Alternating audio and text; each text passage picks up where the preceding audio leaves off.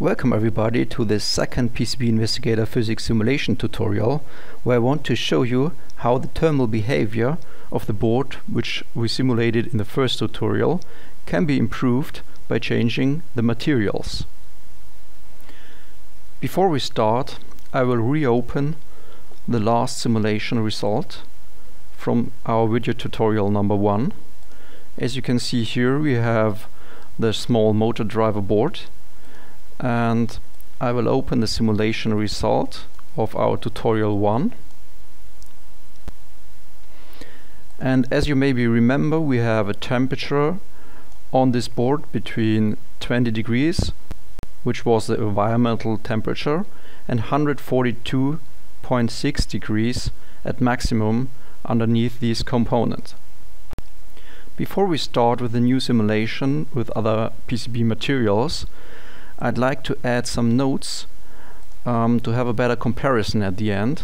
So I will start adding the automatic in and out nodes and just move them a little bit around. So we had 2 outputs here and another one here and another one here. We had an input pin here and another input pin here. The outs here. Okay, and we had this component U1 with 4 watts power loss and the D9 with 0.5 watt power loss. I will now add a few additional nodes marking the temperature of a certain location on the board. So we have 82 degrees on this component, 142.6 degrees on this component, and then looking at the component top, at the signal layer top, we had 139 degrees underneath the component. And I will just add a few other nodes here to see how the head heat is spreading, and I will add one here and add one here and a few others. Just align them a little bit.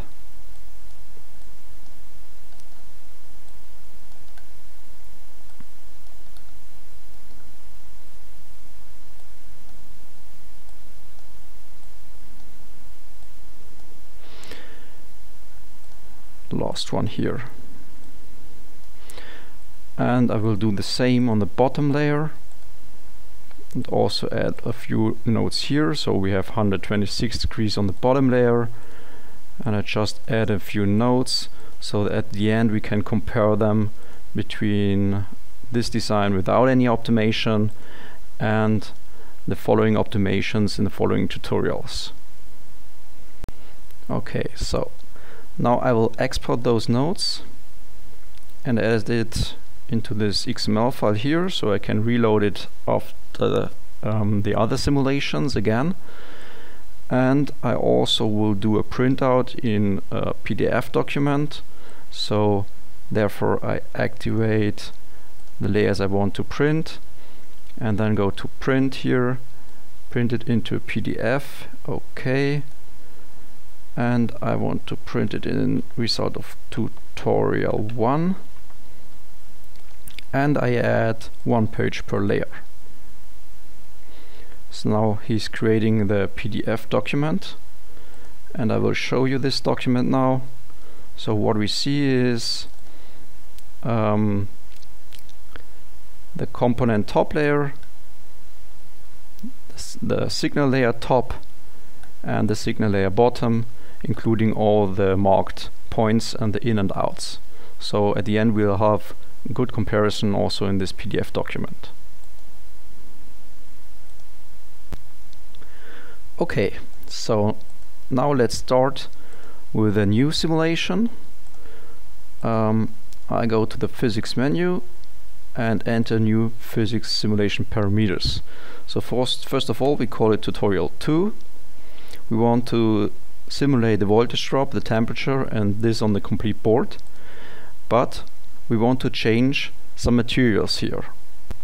Currently we use normal FR4 material, and which is new in the version V8 of PCB-Investigator Physics, is that we have a new material library we have some local design materials and we have a global material library. And as you see here, we have a different FR4. In this case, this is a Mitsubishi material, and it has a little bit different thermal conductivity and specific heat capacity as the normal standard FR4 material, which is included in PCB-Investigator Physics. So what we will do is we add this FR4 to our local design materials, and now we can assign it to our prepregs and to the space of our copper layers. The other properties, like the height of the stack-up layers, will keep the same. Also the currents, we don't change anything here, and also the power losses, we have the U1 with 4 watts, the D9 with 0.5 watts, and the other components are just added with 0 watt, but in this when doing this, they will be also used in the simulation to calculate the temperature of these components. The environment is still 20 degrees and we have a heat exchange of 13, as we have done in tutorial 1. So now we start the simulation with the same parameters.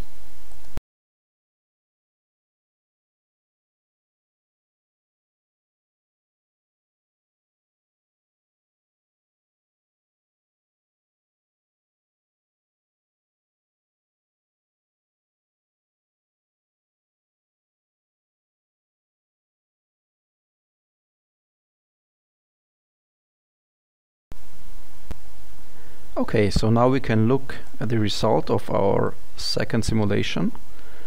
I will again activate the temperature overlay, and we see that we have a maximum temperature of 135 degrees. So this is around about 7 degrees less than in our first simulation. To have a direct comparison, I have to change the color range. So I can right click here and set the color range to the values we had in the first simulation, so 132.6 degrees. Apply. So now we have a slightly smaller color range and less red, but also have the same color for the same degree as in the first tutorial. Second thing I will do, I will import the nodes of our first tutorial. So I import the nodes of our first tutorial, and of course what I have to do is to update the texts. So I will select all and say update text. So now we have the right values, the new values. Okay, so now again I will do a printout.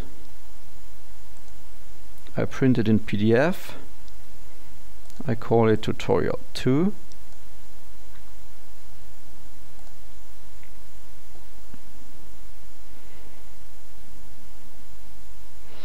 And I will print 1 page per layer again.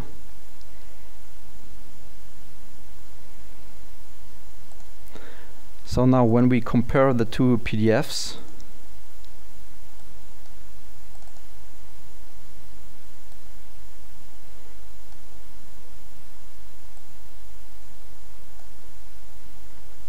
I will align them next to each other.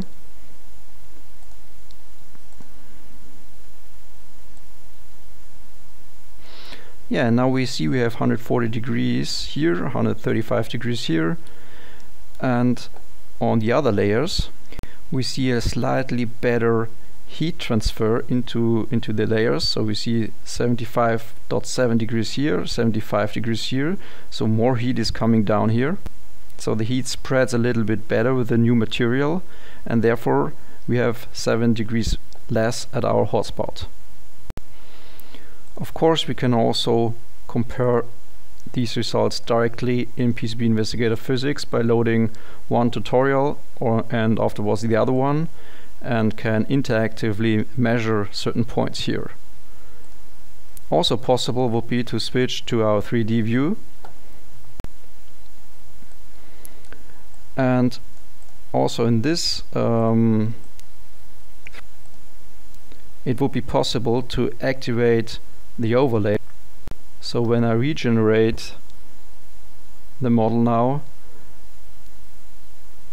I see directly where the heat is going, which component is hot, and how the heat spreads through the copper layers.